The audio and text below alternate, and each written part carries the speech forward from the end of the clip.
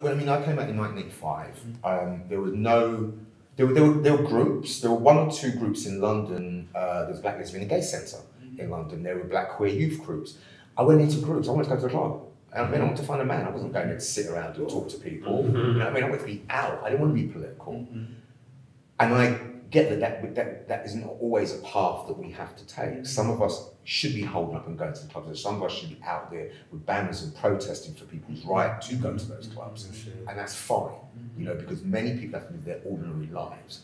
You know, and if we were all activists, we'd just be spending more of our time being activists and not being party people. So I think it's really important that we exist. I'm really glad that we do. Not having it coming up didn't do me any harm. It didn't do me any harm.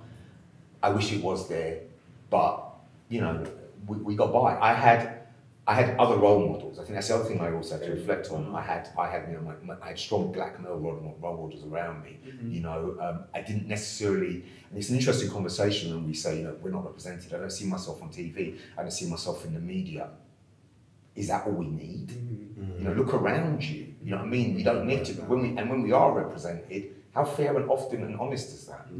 So I prefer to look right now. Sitting with you guys inspires me more than any representation in Gay Times, Attitude Magazine, QX, Coronation Street, EastEnders.